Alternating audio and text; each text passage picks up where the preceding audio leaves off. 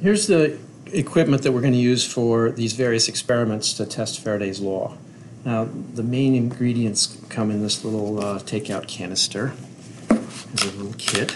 Let's open it up and use that. We have a piece of PVC pipe. It's a 3/4 inch PVC pipe. It's got some tape on it to show you where to wrap the wires. So we want to wrap the wire in between the tape. I'll show you that. And then this little film canister, it's a kit within a kit. It has the magnets. Now, there are actually 10 little pellets, magnetic pellets, all stacked together, and that'll be the magnet we drop through.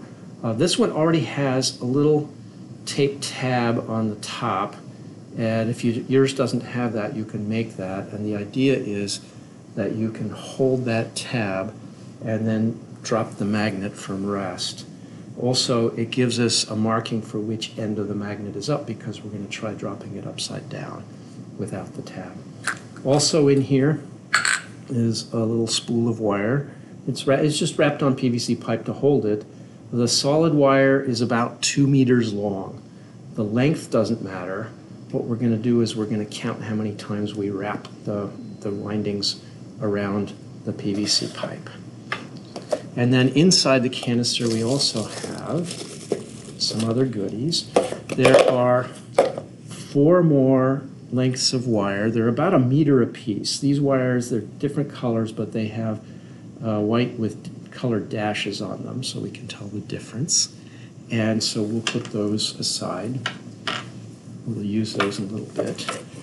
The canister also has some bubble wrap in it. And what we're going to do is use this to catch the magnet when we drop it. So we'll just drop the magnet into the canister.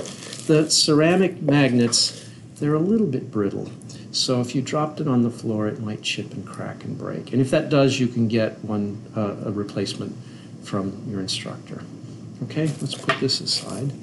To measure, so what we'll do is we'll wrap some wires around the PVC pipe, and then to measure the voltage, we'll just use the same voltage probe from Vernier that we used in the capacitor lab. So just 2 wires. This is like a voltmeter, but it will record the voltage, and we'll record it many times every second.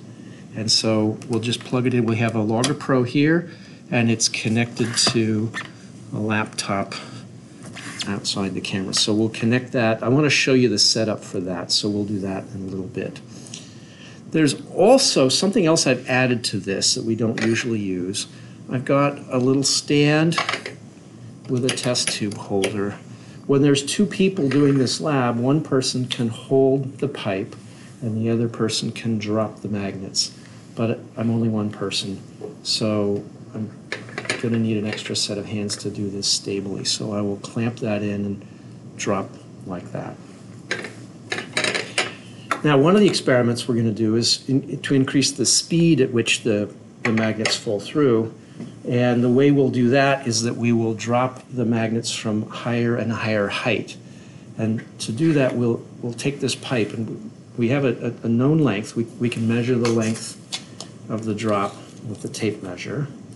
And then we can drop the magnets from a higher height by extending the length. And we can measure the length of the pipe and drop from just the top of the pipe from rest. And we have 4 different lengths of pipe here that we can add subsequently different lengths to get it higher up. Now, holding that is difficult, so we have another holder over here. And so on the end of the table we have a bench clamp, and in it, again, lots of PVC pipe here. It's just a holder with a T in it that we can hold the pipe in here. And then the reason we want to stand this out is the bench clamp is made of metal, and we don't want any metal getting near where we have the magnetic field going. And then down below, we've got a rug to protect the ground.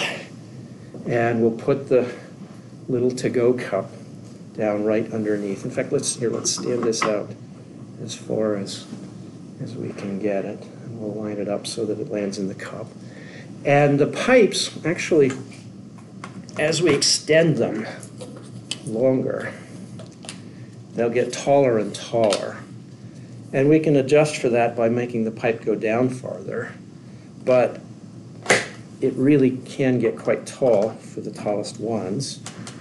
And so if you need it, we even have a step stool or these stairs that come from the lab.